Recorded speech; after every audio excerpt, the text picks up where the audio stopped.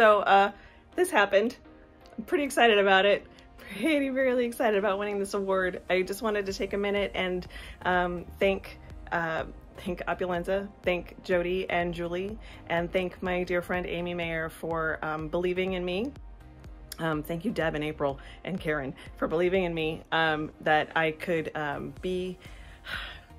do good in this business and do good things.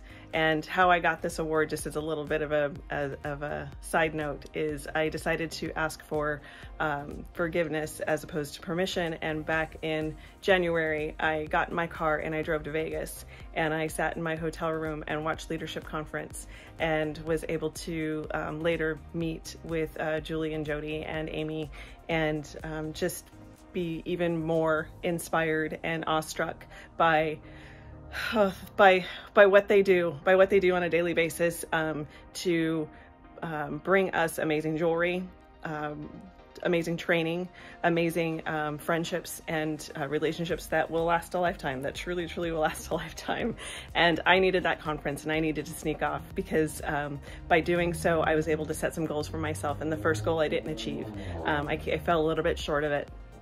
And that was a pretty awful feeling, and I decided I wasn't going to do that again. And so I decided that I was going to set the next goal, and that I was going to make sure that that goal happened. And so in February, when I did not make the trip to Cancun by $1,700, I decided that my next goal was going to be the 925 bash. And as of last night, after working for the last 5 months, very hard on my business, and maintaining that goal, I was able to achieve it.